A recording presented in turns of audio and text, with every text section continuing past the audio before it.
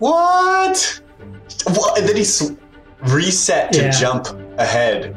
I've never seen that. That's crazy.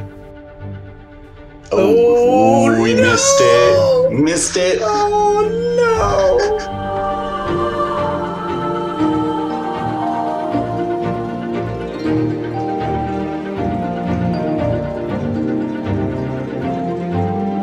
Hey everyone, thanks for joining us on this Debs React to Evergate speedrun. I'm super excited to be here. I'm Kent, the team lead of Evergate. And hi, I'm Ariel. I do a lot of the coding and visual effects.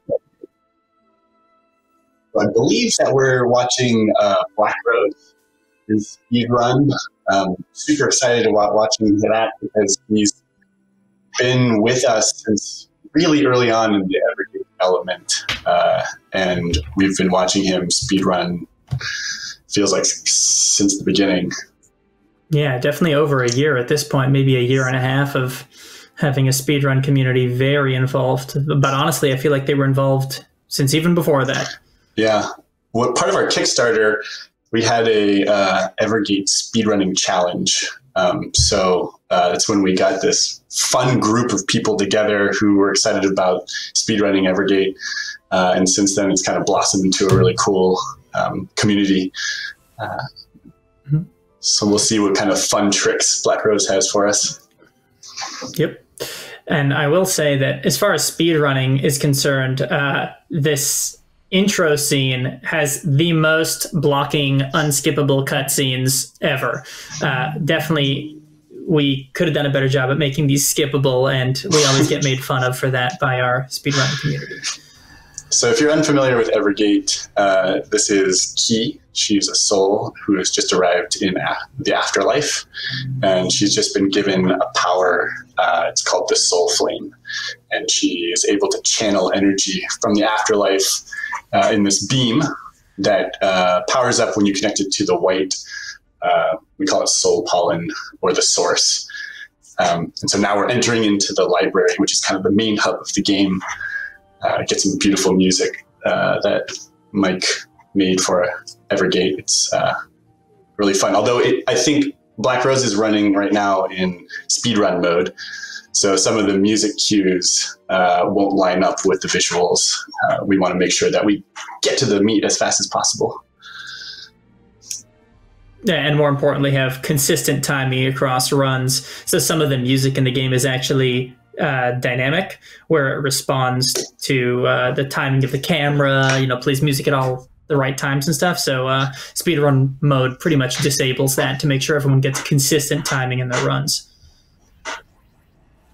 All right, so we're opening up the first book, which will take us to the first series of levels. You want to explain the boost crystal? Yeah. So the whole game is pretty much about encountering different types of crystals that affect your mobility and your puzzle-solving abilities. So in this first world, you only have this boost crystal. So as you can see, as he's shooting through these crystals, they're getting boost in the opposing direction from where they're aiming, and that's all about jumping around the level. So normally when you start the game, to use a soul flame, you slow down time so you can carefully aim where you're going. But obviously the speedrunners don't need that. They're just rapid firing the soul flame.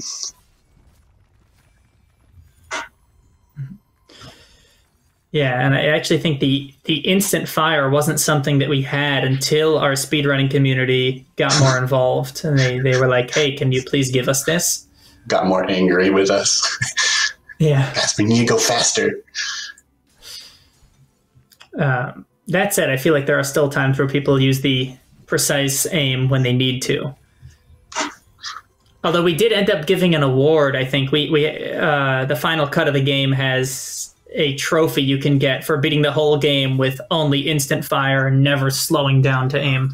So that was a fun one to add. So right here, he's unlocked an artifact. And if you beat levels either fast or 100% complete, like break all the crystals, or collect all the, we call them petals, you can earn what we call essence, and then those essence will unlock abilities or artifacts. And so the one that he just got was the Lucky Frog, which gives you higher boost, which I imagine he'll use the Lucky Frog artifact.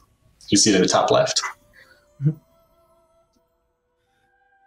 There's a trade-off of like, do you want to do levels more like 100% to get more essence, to get better artifacts, or do you just want to speed run it through and take the bare minimum artifacts that you get from that? And I think there's a trade-off there. Ooh, he messed up. Lost time on one of the easy ones. Come on, BlackRose, come on. So there's proof he could have done a better run. Tough to get a full half hour perfect. Yeah, very, very impressive. I just recently did a run that was about 46 or 47 minutes.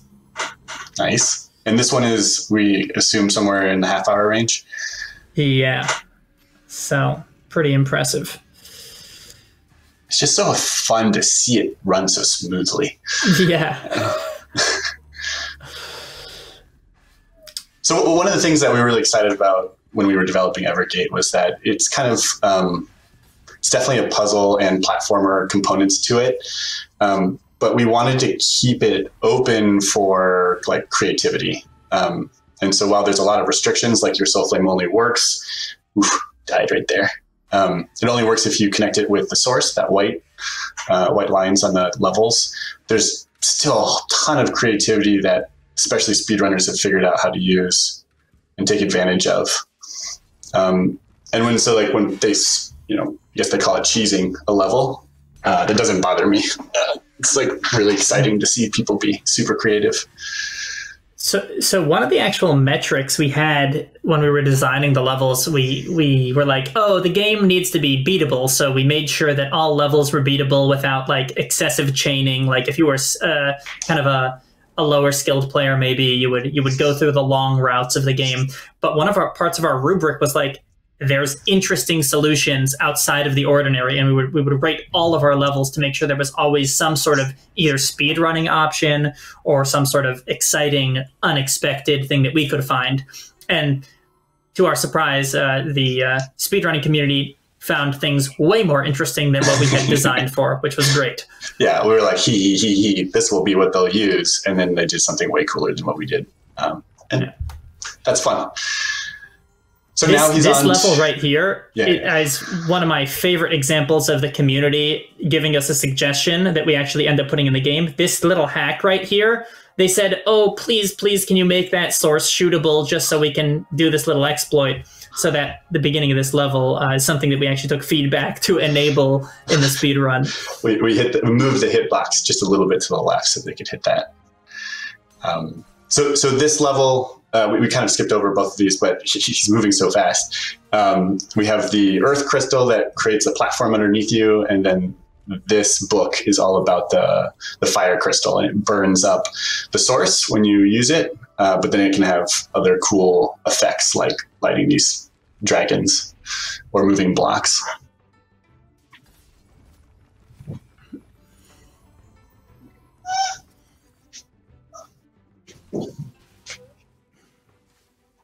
It's really impressive how consistent he can be with some of these really far-reaching shots. So we found that a lot of the top speedruns have to be on like mouse and keyboard because the mouse gives you that precision really quickly. You can definitely speedrun the game on the Switch, like with a controller. We actually designed the whole game controller first. So we knew it was going to be playable, but the speedrunning aspect is definitely more consistent with a mouse, I'd say. There's some heated debate in our speedrunning community about the benefits of each of them, the keyboard or the mouse, or sorry, the keyboard or the controller. With controller, we give a little bit of aim assist where it will kind of lock onto crystals for you. But with the mouse, you can be really precise. So some speedrunners even have both the keyboard ready and the controller, and they'll like bounce between them for certain levels, which I find ridiculous because like reorienting your brain for each one of those is crazy. Yeah, I do like that hybrid is a valid strategy. Ooh, this one's going to be good. This is the swap crystal. And so if you don't know what's happening, it goes by really fast. But basically, if you use your soul flame through the swap crystal, you move to wherever you were aiming at. So he's going to be zipping through the level very fast. That's a beautiful solution. I like that. So the swap crystals don't only swap the place of the player, they also swap the... Oh, wow. Dude, he could have... Clearly an imperfect run. You should definitely trim off a minute from this one. On BlackRose. Yeah, but the swap crystals will not only swap places with you, but also the boxes that you hit, it can swap places with them. So if you ever see boxes hopping around, that's because the swap crystal is being used with them. Also, I don't know if we mentioned it yet, but we are using a different artifact now, the Firecracker Tail. Which increases the move speed, so he's running around faster. Yes. Oh, he got lucky with that one. That's such a hard angle to hit, but it saves so much time. Wow. Just so smooth. So smooth.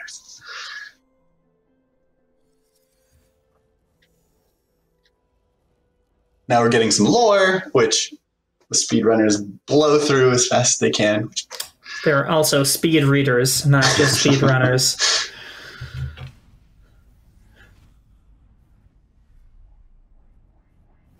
So we're like the overarching lore here that's happening is that we're getting presented with memories. These are books of memories, but we're finding out they're not Key's memories. So whose memories are they if they aren't yours? You want to explain this crystal? Yeah, so here we have the arrow crystal. The way this works is it actually is sourceable completely on its own, which means you can shoot it without hitting any of the white source on the other end of your shot. It will shoot out a little arrow, and that arrow projectile can break all sorts of things like boxes, walls, whatever. So it's part of the puzzling mechanic. And actually right here, we introduced a new game mechanic, this caribou. So you kind of shoot the caribou to unlock the exit gate. And we have a few challenges that we've set up.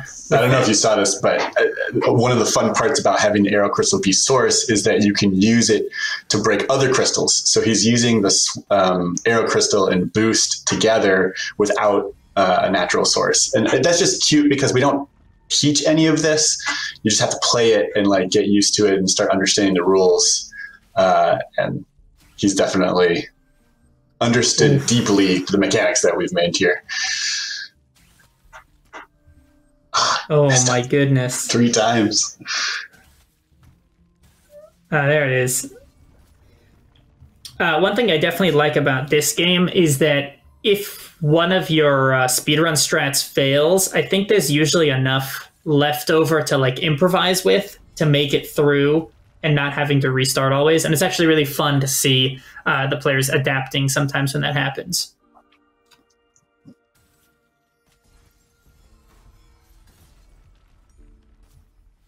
Very, very smooth stuff happening here. The only bummer about speedrun is that we blow through all of the beautiful music so fast. Yeah.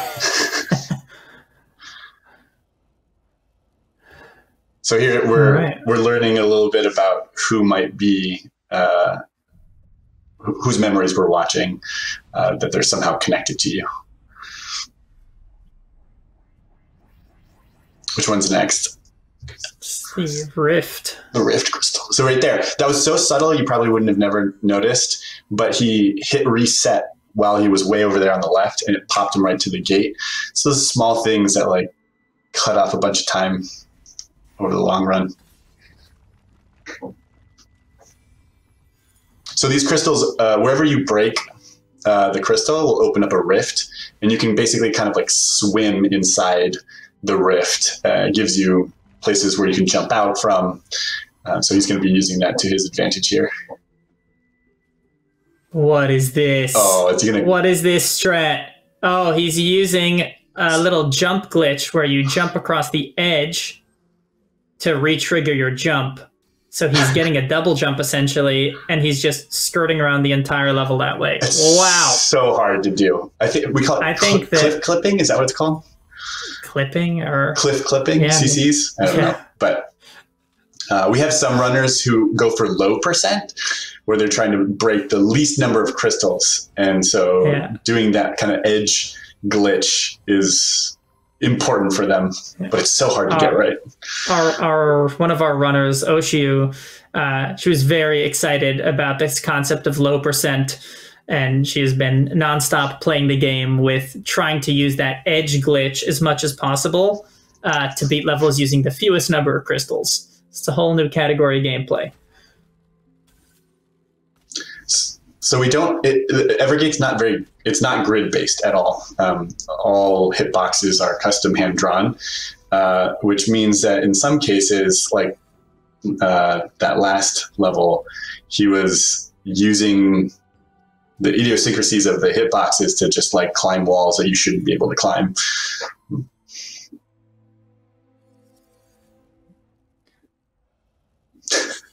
And even once we found that sort of issue, I think we decided to keep him in the game because we thought it's more interesting. Like, as long as it doesn't break the game or completely make a level boring, I think we decided to keep some of those glitches because they just make the game more interesting. Yep. If you studied the wall, you might find some jump resets there. Yeah. All right. Here we have the Fierce Crystal. So you become this little ball of fire that you can control. And you fly around and break through things. It's pretty awesome. We have one of the most blessed and cursed mechanics here, the ball, which they've avoided using. Totally avoided. We have one more level that uses the ball in this game that everyone considers to be the most cursed level. That is a good example of it being used properly. So you bash your face into the ball to move it, but it has source on it, so its positioning is useful. Yeah, it's one of the few times where you can change where the source is and therefore like what shots are possible. But it's finicky because it's a ball floating in the air. Here it is, the cursed level. See if he gets it on the first try. Yeah. Oh, pretty good. It's looking good. Oh, he didn't even go for the second one. Oh, he went around. All right, good. He saved it. He saved it. Nicely done. Well done. Usually people have a very hard time getting the ball aligned with that window correctly, which makes the level very difficult. Nice. All right, that's a beautiful one. Just when it happens so fast, you're like, just the precision on the shots are incredible. Okay, this level that was completely skipped right here, we left that glitch in on purpose, but there's actually a huge epic race that you're running like against all the source burning up. So it's a really epic level that I highly recommend you play the correct way if you own the game.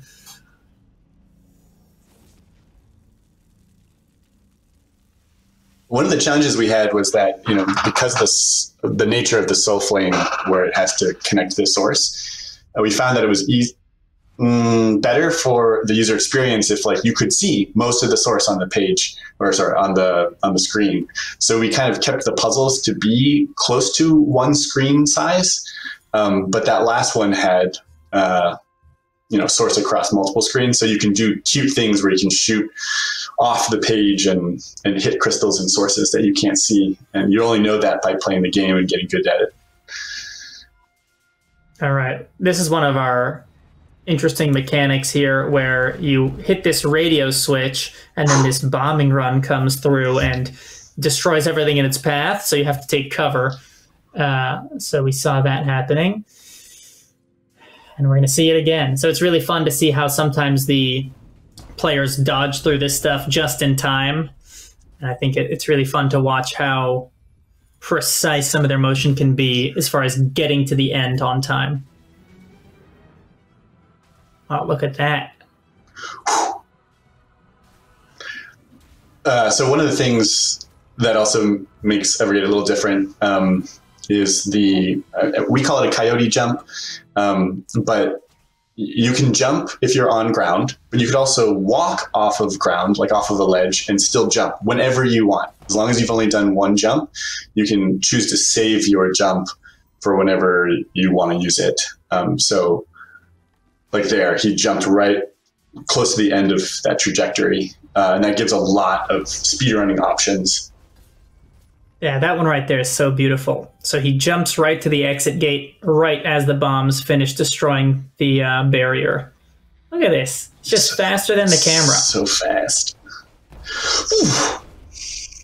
Oh, good save.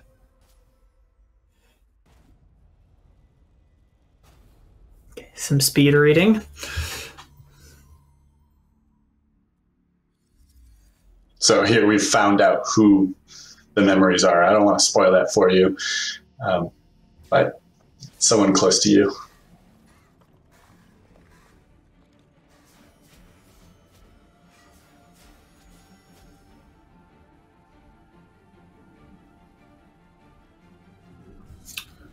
All right, what's next? Got the pool crystal, and then I think it's got to be jump cell. Neon. Yeah. Yeah. This is one of my favorite crystals to just play around with. So for this one, yeah.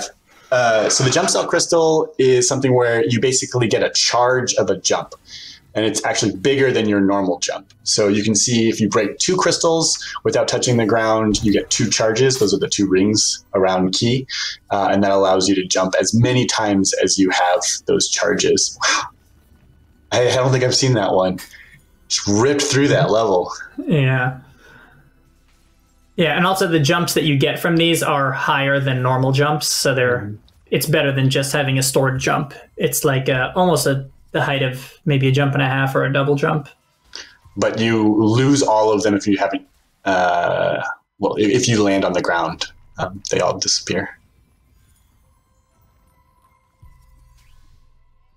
Okay, this is a cool mechanic here. So we see these hexagonal regions prevent you from shooting in them. I guess that's not something that we've taught about, because at least in the speedrun. So the idea is that you can't actually use the soul flame when you're inside those hexagonal regions, but there's a little generator that you can disable that lets you then start shooting in that region. He got a jump cell at the very end. I don't even know which one that was. Yeah. I want to go back and like dissect that. Yeah, but they're doing a pretty good job at not getting rid of any of the... Wow! So beat all of these levels without disabling any of the generators. I think that's super impressive because they were designed that the levels were built that you have to break those generators to beat them. So I'm super impressed that he did it without breaking anything. All right, so here we have our first and only boss battle of Evergate. We designed this boss battle really early on in Evergate development, and we just kept it in all the way to the end. Oh, do you want to explain the artifact? Yeah. So this is a funny little exploit. When we added the artifact system to the game plan was to make the game easier for some people and also to augment the play style that maybe some people would have. So right here we saw them using the artifact, the magic arrow, something like that. Spirit arrow? We're going to call it the magic arrow. Spirit arrow, yes. Which is effectively turns all arrow crystals into homing arrows. So that makes this boss really easy to fight because you just need to touch the crystal from just about anywhere and it will home onto the target. So it makes this boss fight really easy. Typically, you'd have to jump all over the place to take the proper shot.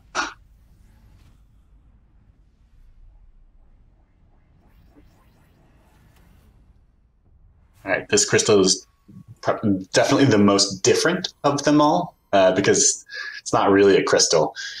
In these levels, you can select which crystals are going to be used in the level. So there are like toggles around. You can see here there's 4 of them. And if you just hit those toggles, all of the crystals on the page will change to that. Oh, I totally forgot about that. Sneaky.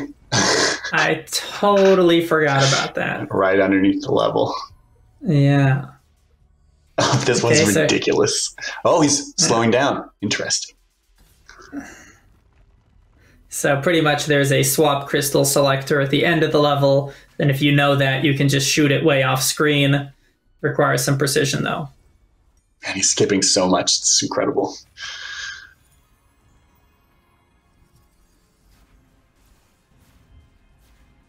All right, so now we start to introduce these kind of growing danger zones. So you have to kind of make it through the level pretty fast. Now, I don't think that's going to affect him because he's already going real fast. Oh, nice. Nice. Beautiful, beautiful. Just cut out that whole right side of the puzzle. Oh, he's going for it. He didn't take a single crystal type. He's just falling with nothing. Oh, it makes it look so easy. All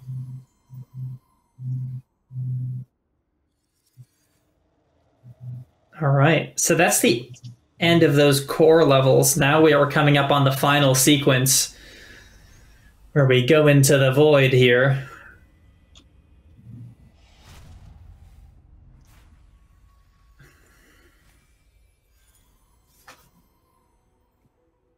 All right, get ready for some speed reading, everyone. So this is whose memories we were in. And he's not too happy with Key.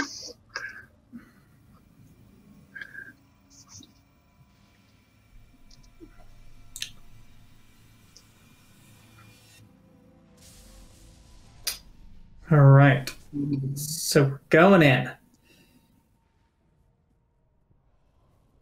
I like how BlackRose's cursor is just twitching. He's just moving it around rapidly. He's ready. A deep, insightful insight into how the mind and hand of a speedrunner work. Oh, look at this shot. Wow. Sniped it. That's a great strat for beating this level. So typically the bombs would fall on that barrier that he broke, but he broke it in advance using an arrow to open up the exit gate. So that's a really clever way to make it through that. So you're seeing here that there are like, where we're in now is just like an amalgamation of all of the like memories that we've already been. Oh, he's just going to run on top. He's pulled a Super Mario Brothers off to the warps. Also, notice that we're playing as a different character right now. So we're no longer playing as Key, but we're playing as Ha, this secondary character, and they're going on their own journey of discovery right now. Oh, we missed it. Missed it. Oh, no.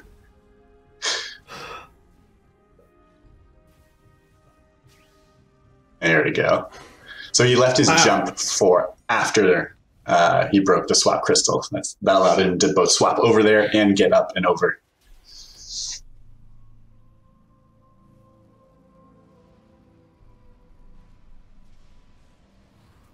So now we're coming into at least my favorite part of the game.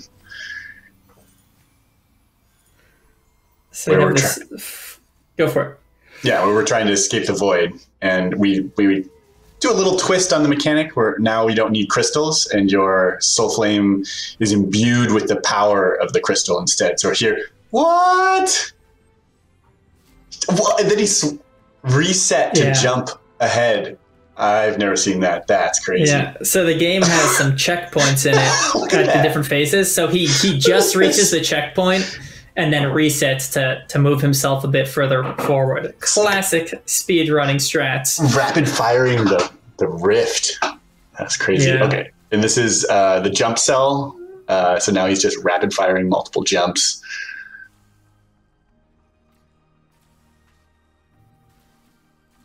All right, let's watch this. All right, now we're at the Fierce Crystal.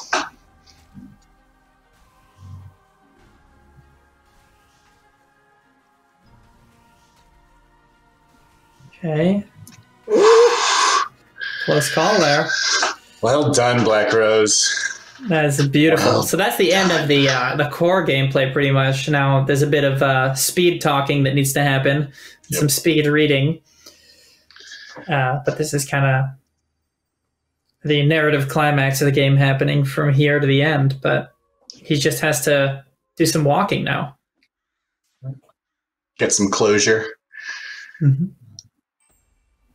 Unskippable cutscenes. Unbelievable. I just want to highlight just like how fun it is to have a speedrunning community on Discord, where people give us feedback about like, you know, what they can do and what they want to do.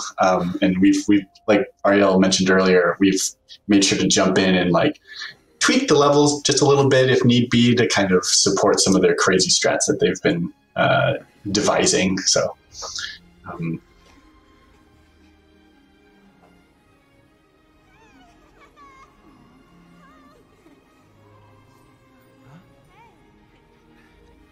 that music, though. Mm.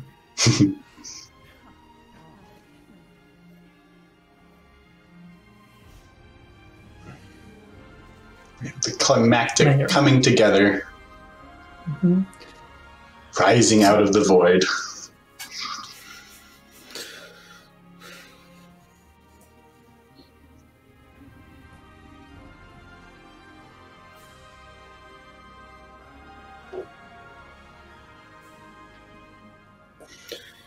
All right, we made it. So you flew out of the storm, and we're going back to the library.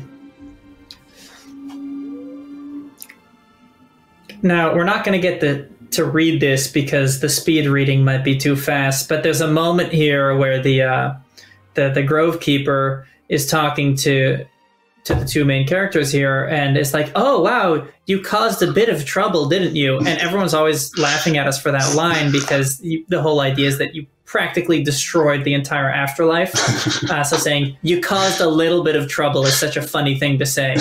As he's in tattered robes for fighting the boss.